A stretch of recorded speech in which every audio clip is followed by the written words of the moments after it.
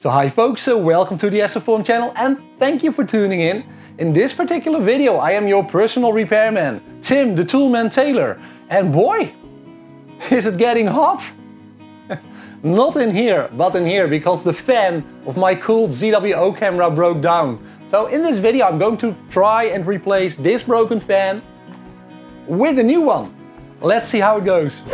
So for this particular endeavor we're going to need a lot of stuff, such as the camera with a broken fan, a replacement fan I got for, I don't know, 20 bucks, something like that. I will put a link in the description, and a screwdriver.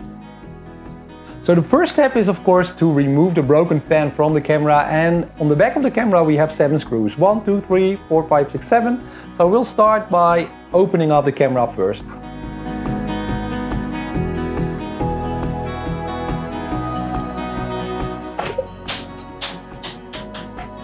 God damn.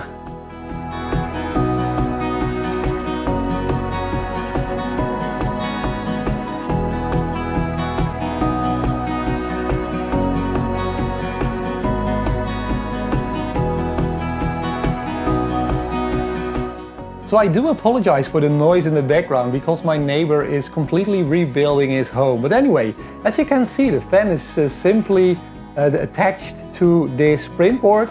And just by gently pulling on the thread over here, you can remove the broken fan from the ZWO camera.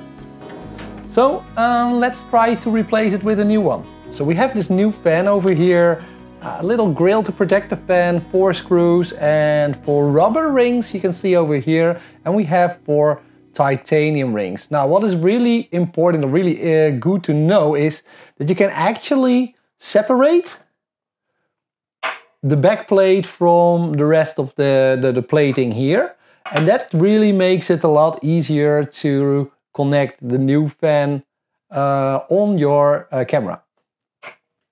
So yeah, I tried a couple of things and I think this is the easiest way to reconnect a new fan to the camera. So first of all, you can see that I put the 4 screws on the table like this, and I will first reconnect the back plate to those 4 screws. And this is the bottom, by the way, just take that into account, and let gravity do its job here. So here now the 4 screws are on the back plate here, in the back plate. I will put the aluminium spacers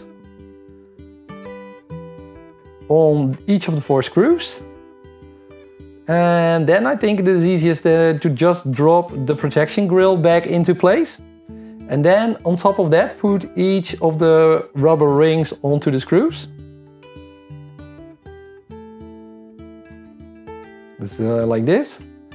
And then as the next step, you can put the fan on the on each of the 4 screws, of course. And then you can turn this whole thing around. And of course now the fan is already in place when you turn it around, so that helps in keeping the screws in place. The screws will not drop off like this. Now I can just use my screwdriver to actually turn the screws and fix the fan into position. So finally, of course, we have to reconnect the back plate onto the rest of the plating here, so we can press it into place.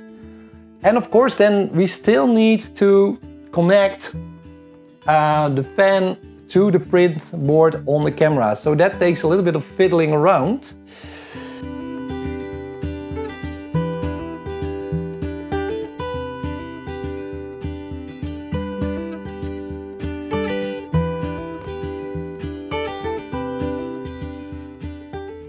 So I have reconnected the power cable to the print plate, as you can see hopefully. And then I slid the plating of the camera back into place, and then the top comes a little bit off actually. So you need to fiddle a little bit around to make the back plate stick onto the camera. So yeah, and then of course as a tick. And as a final step, I will also reconnect each of the 3 screws that go here into the back of the camera.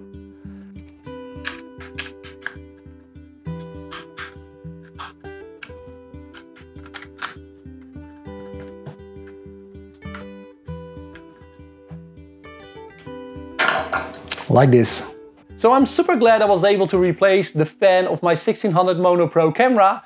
And the only thing that needs fixing now is my nose actually, but unfortunately that will take some time.